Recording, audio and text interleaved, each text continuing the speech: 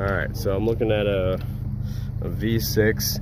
Alright, you see the pop-up valve. There's no valve there. You have cooling coming across here, which goes out to the valve here, which cools the system down.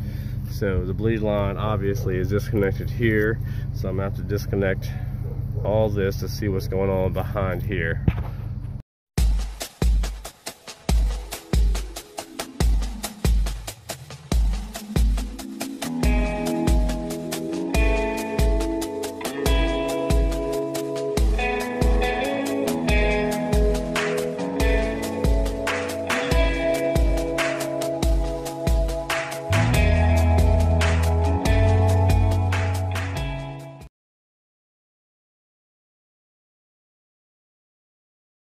Alright, so now I got all the bleed lines secure. This is a 1982 model. Once I pulled this out, for whatever reason, the number 3 cylinder does not have a bleed line, which drives me absolutely nuts.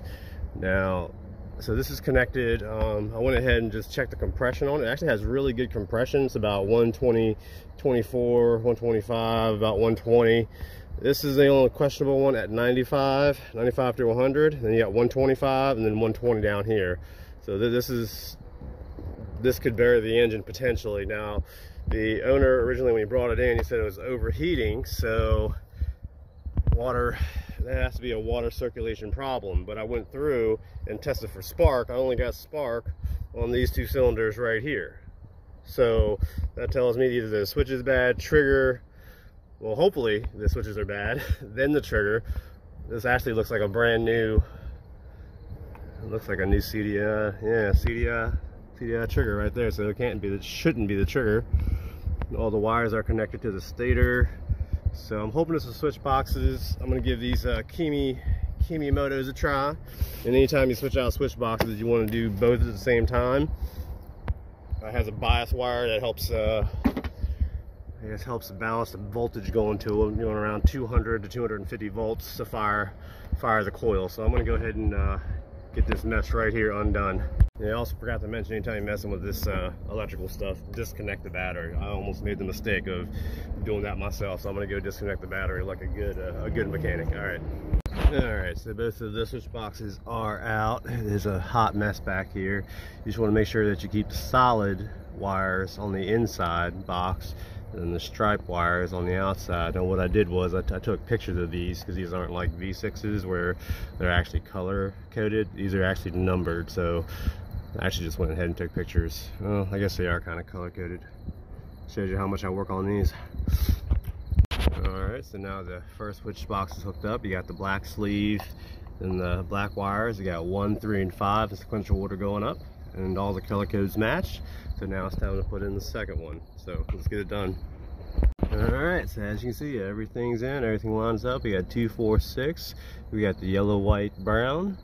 Brand new switch boxes. So what I'm going to do is do a spark test on this 1982 150 V6. Alright, so we were back before I was rudely interrupted by a storm that literally lasted all day. Alright, so all the boxes are in, all the wires are right, everything is grounded. I did a spark test before I tried to make it talk, which did not give me what I wanted. Now I have no spark on 4 and 1. Everything else does have spark. So what I'm going to do, I'm going to disconnect the kill switch just to see if maybe it's a faulty switch, which I probably should have did that first. But I'm going to go ahead and do that now and then see if that fixes the problem. Alright, so I disconnected the kill switch wires. They're right here, and hooked everything back up, and I still got no spark on 1 and 4, and now number 1 doesn't want to spark, or maybe I just didn't see it because of the sunlight, but I still got spark on all the other cylinders, so it's definitely not the switch. So moving on, I'm going to test this trigger and just do a resistance test. So I got to pull everything back out and disconnect everything again. Great. Alright, so as suspected, the trigger is good. Anytime you measure this, you always go from the yellow sleeve to the black sleeve, which is what that is, and then you do brown to purple, white to brown, purple to white, and you're looking for around 800 to 1400 ohms of resistance, which, as you can see here, pretty good. The middle wires, the white and brown ones, was 900 ohms of resistance, so I suspected the trigger is good. So now we're looking at potentially a faulty stator, unfortunately. I'm going to try to disconnect the bias wires and see if I can get a spark on 1 and 4. Just we'll see what happens. All right, so now I'm starting to get a little frustrated, but I disconnect the bias wire, and you know, I was disconnecting all sorts of wires, so I took off the idle stabilizer too. Why not? I'm unplugging everything, but I got spark on all cylinders except number 4. So I'm going to test this coil, make sure that it's reading the resistance that it needs to read. Because right now the trigger's good, there's brand new switch boxes, everything's been connected. Now I got spark on cylinder number 1 without the bias wire, so I'm gonna have to look into that, figure out what's going on here, and I'm gonna test this coil and get back to you guys. Okay, so I'm testing the coil, which rarely go bad. And this one, I mean, either positive or negative here. We're getting 0 on the chart, and I just pulled this one because I was getting a good spark from this one. So just to test this one, you want about 8 to 11 is ideal of resistance. But you shoot, hold on, let me see if I can't talk and work at the same time. All right, there we go. So you want 8, 11. This is about a 9. Yep. So that's perfect. So right now we have a bad ignition coil. What I'm going to do is test number 1 too, since that was also a problem coil as well.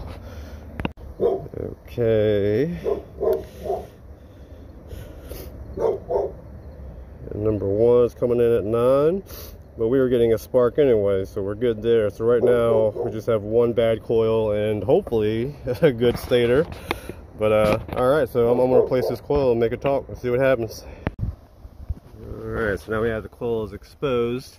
I did find an L6 coil. Not necessarily a V6 because I don't have V6 parts just laying around, but I'm gonna pop an L6 coil in here. I did test it first. There's 900 ohms of resistance, so I'm gonna go ahead and unbolt this, then install this, of course with the battery disconnected and all that good stuff. All right, so I got the V6 coil. Definitely different part numbers on them, but they look alike. Looks like this one grounds in the front, whereas this one grounds in the back. Is that gonna be an issue? I guess we're gonna find out, aren't we? All right, let me pop this out.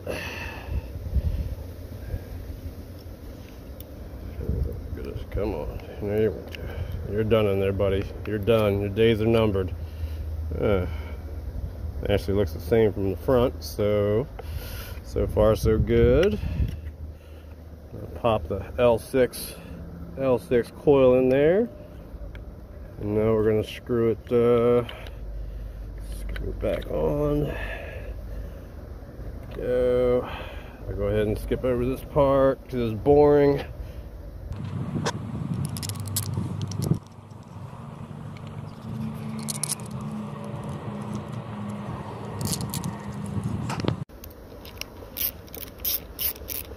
Make sure it's good.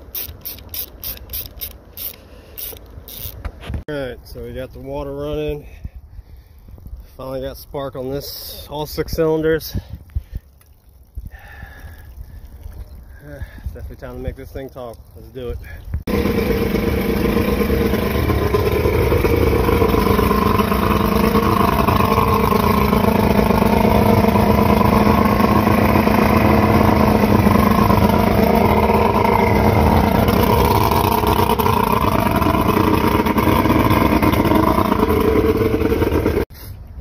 Start one more time.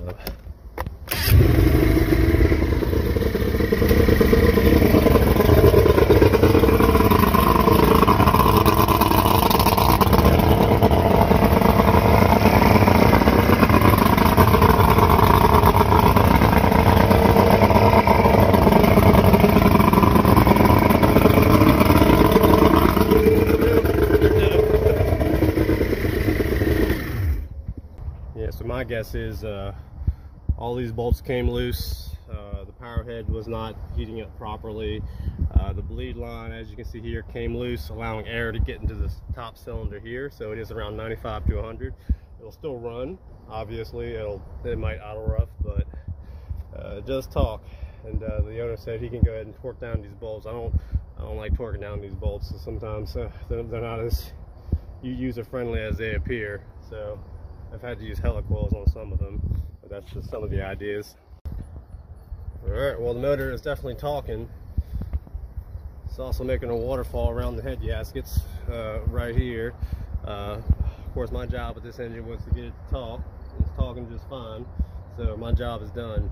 MerCSon V6 out. All right, I'll see you guys. Thanks for watching as always.